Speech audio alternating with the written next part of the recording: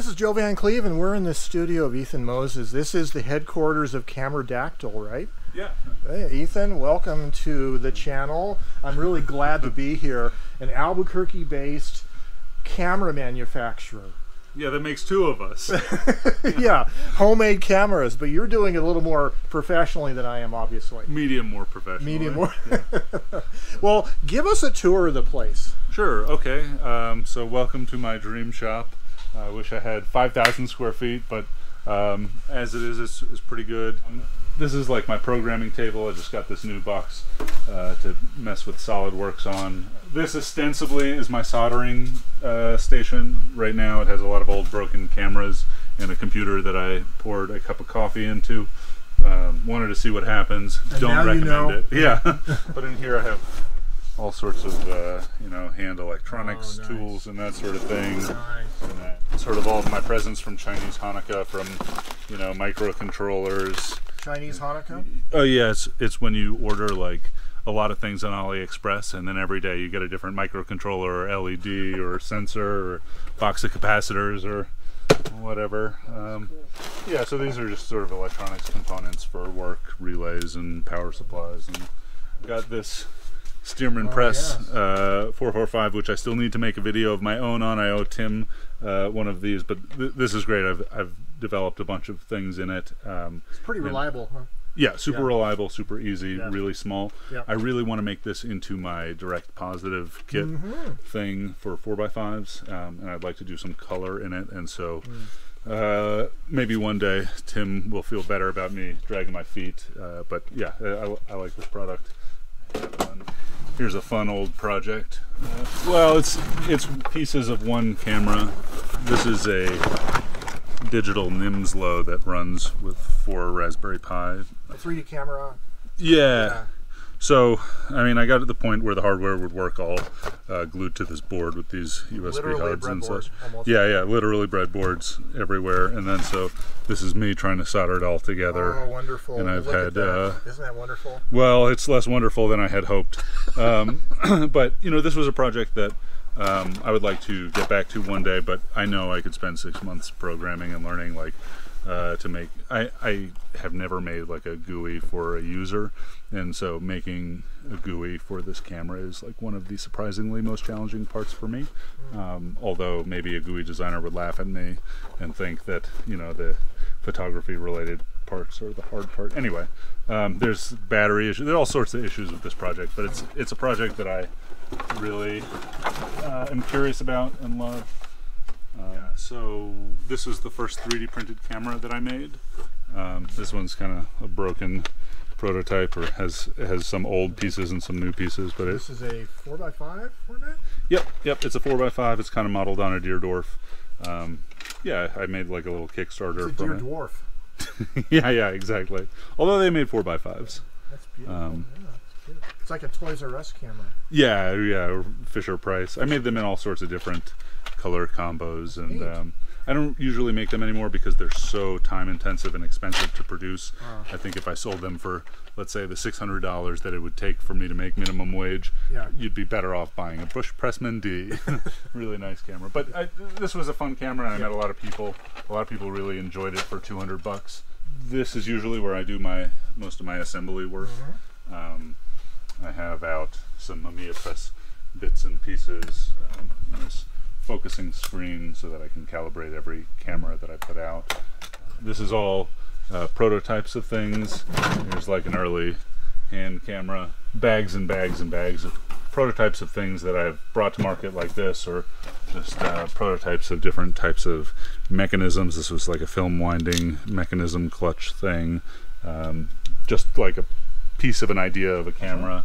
And then there are some products that I made, like this was some sort of trick shot mirror assembly prototype for something I eventually shipped to a friend that we decided was an intensely stupid product, but it was nice to make him one. These are just early prototypes of camera grips that I make. This one is the first Nickermat FT grip that worked. This one is the first Yashica Electro 35G series. This is where I develop pictures, Nice. do some experiments. And this is probably the most fascinating side to most people. It's the thing that they don't have at home, but maybe you do. Racks of 3D printers. I've got a bunch of different types. Some of them are down right now. I need to make the nose cone files to get some things on there, but I'm printing another homunculus body down here and a camera for you on 3 of these printers. So Ethan, what are you doing here? I'm making you a camera. I mean, it'll be done in like 20 hours with no errors. So I can sleep on the couch and we'll have pizza? Yeah, yeah, you can. I got some things I got to do, but yeah. If you want to vacuum the floor and then no, I'm gonna put you to work making other cameras. Yeah, so I'm preheating the PLA. Let me see if I've got these files on here. Light baffle starting to print.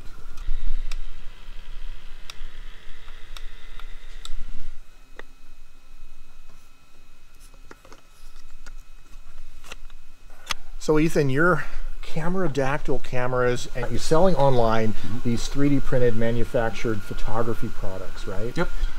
Okay, so I got a lot of things in the catalog. You know, I started making that fold-up camera. I guess the next product I made was this camera. This is a handheld 4x5 camera, and I make them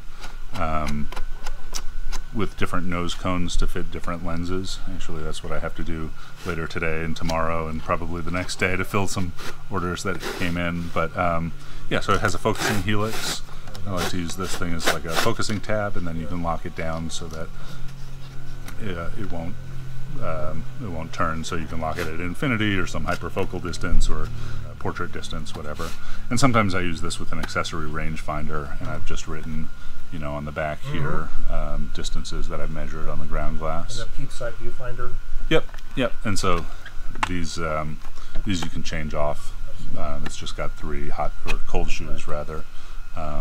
And I make these at different angles, although extreme wide angle is hard without a piece of glass. I make them still for really wide angle cameras, but you have to kind of like move your head around to see. And then it holds a 4x5 Yep. film holder. Yep, standard 4x5. And then you have a film ground holder. glass or on the back, yeah? Yeah, so it's actually acrylic. That's Acrylic, yeah, I think a nice. big accidental benefit of using the laser cutters. I can make these grids, and also just making it out of acrylic, it can scratch a little bit easier, but like you can really bang on it. And so I designed it originally with glass in mind, and I put a groove on the back so that you can take a film holder and just like put it like this in your backpack, and it locks into place. That'll protect the glass if you get a glass one, but yeah, just like I throw it in my backpack like this all the time, or you know, just with a holder in there. Right, fantastic. Yeah, and so And it's, then the grip has a built-in shutter release cable on it. Yep. Yeah, so this is actually one of the very first ones. This is my camera, and since the grip has actually gotten a slightly bigger hole for different cable releases to fit in there, I put in a strap hole so you can hang it off your neck through the strap hole. So some people had run a cord through the shutter hole before, but I now have both. Nice. And then there's another little threaded tripod socket on the new bottoms. But when I can, if the nose cone is long enough, I put on-axis tripod mount. Nice. So I made these. I made a bunch of like different crazy photo accessories, or pretty standard photo accessories. Everything from like, you know, these film cans in 120 and 35 millimeter. And then I make them in doubles.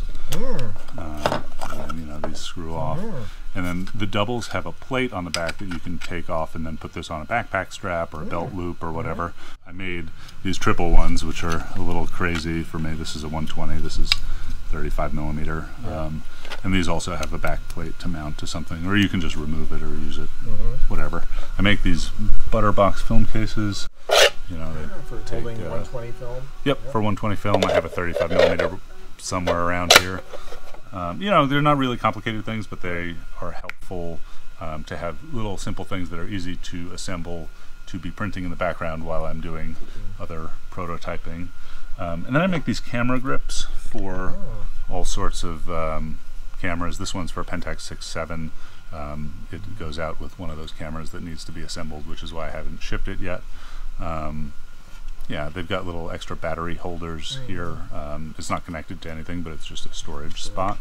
And this one I think is for a Canon P, which doesn't have one because there's no there's no battery on a Canon P.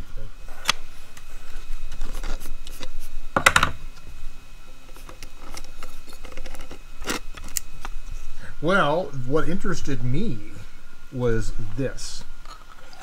Okay, so I got wrangled into the Homemade Camera podcast, and I wanted them to do some more interesting things that would excite me. So I was really into the idea of the Afghan box camera, which is like a large format camera that you can put your hands in the sleeves in the back of and develop the pictures in camera. And so I made them have like a challenge to build some sort of self-developing camera, which could be a Polaroid, it could be an Afghan box camera, it could be a developing tank with a pinhole in it, or however you skin the cat, right? And actually you and I have both been working on this direct positive process, which I would really like to do in it. And so I made this sort of as a proof of concept. So it's just a little pinhole camera with a shutter internally, like a dark slide. And there's a pinhole on a piece of an Arizona iced tea can here. And then the back just pulls out and you put a piece of paper in here. And I like your light trap here, the double-walled light trap. Yeah, I use that in a lot of cameras actually, in the 4x5. This is a misprint, but you can still see the feature. When the helix goes into the camera, it's captured by this light trap, so it can't leak through here. So you put your piece of photo paper in the back of this box and load it into there in the grooves, right? And then you're good to go. Yep. And then you make your exposure with the pinhole, and then the magic happens. Right, so the reason why I put the shutter inside the camera, which is sort of weird for a pinhole camera and needlessly complex, is that it's behind the pinhole. And so this pinhole is actually on a thread, right? So you can unscrew it where I've taped in the pinhole material soda can. And then screw on, this thing is a light baffle, so like light can't pass through it because the hole is in a squiggly pattern. Yeah, but air or water can pass through it. And then so you can screw this on. So then you put this thing on, turn it on its back, and then pull the shutter out again, and now you can pour liquid in here. So you have a developing tank. Yeah. Yeah, and so this is not my favorite camera by far, right? It's very limited. It's a pinhole that takes little pictures, but it's, I think, a really fun way to demonstrate something either to somebody else or test some things out. Right. And so I've been able to take a pinhole picture and then make a direct positive of it in the camera and just, you know, open the thing up and have a working picture. And it's finicky, but it's really fun. You're actually making one of these for me with a gray pinhole aperture plate, right? Yes. But hopefully we will get to make some other camera together. If you find a lens you want to build it around. So this comes to the point that I've been talking to Ethan about combining this pinhole camera developing tank combo with a meniscus glass lens on the lens board and having a way of focusing the camera, such as, for instance, the way the film back moves in and out. We're thinking about a way of presetting a focus for a little glass lens meniscus and then having much faster exposures, because this direct positive process that we've been working with, the ISO for the black and white paper is, what do you think, about 0.8 or something? Yeah. Around there. Yeah, so it's a very slow process. So we need a faster optic. The goal is to be able to make portraits. Yeah, I would love to have like a 4x5 or larger that is an integral developing tank, and with an integrated internal shutter where you can use it as a tank. Right, like the love child of this thing, and maybe a Graphmatic back. Right, exactly.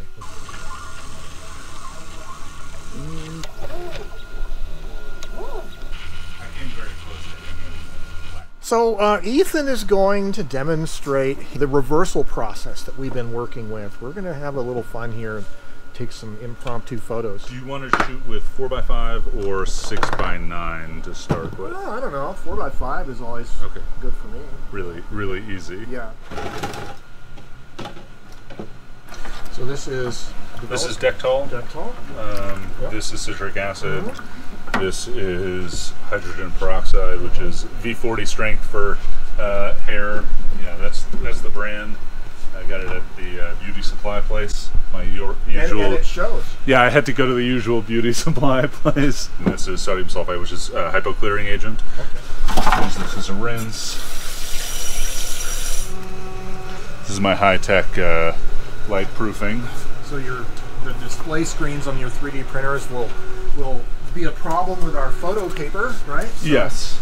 Yeah. So 40th at 5.6. I'm going to go for 50th at 5.6. Sure my shutter is good. Yep. 10 shot.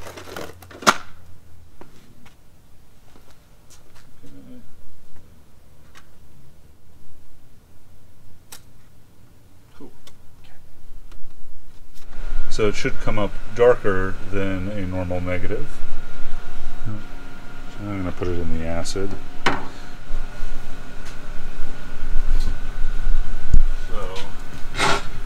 Okay, this is the first bleaching. That might be color that. Oh, that's almost completely clear. Yeah. Do one more round? Yeah, so usually in the dark I would do one more round because there's stuff you can't see under the safe light. Right. But this is like totally clear. If you can't see it, it's not there. Yeah. That being said, I'm going to be religiously superstitious about this. And I think it's like ultimately this is for naught, but yeah. Let's save us some time in the long run. Toss it in there. Oops. Let's see what we get.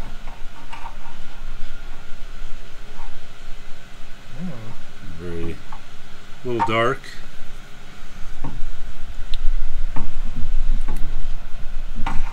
Oh yeah. It is a little too dark. However, I'm off by maybe another stop or Too. Well, so we have a batch of what, 5 prints that we shot outside, and we're kind of batch developing them.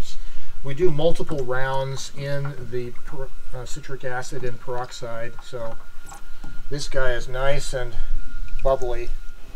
Okay, so we're developing our batch, the second development, and we are rinsing now.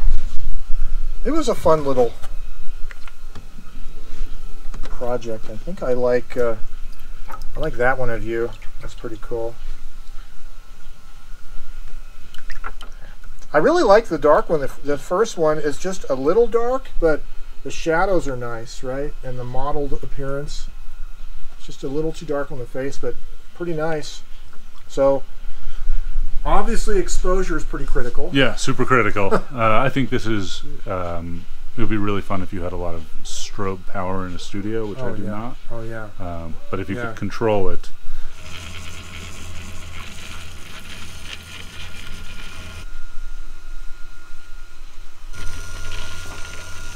Well, it's been great, Ethan. Having a lot of fun, and it was fun having you show us around to the studio and everything. And I'm interested in your camera making business, and I hope to see that progress. And thanks. And it's going to be fun to see what comes with that later on. And looking forward to my camera getting finished there. Yeah. Thanks. It's been great. Thanks for coming. You betcha. You take it easy. Yeah. Thanks. You too. Well, guys, until next time, stay creative and have yourselves a great day.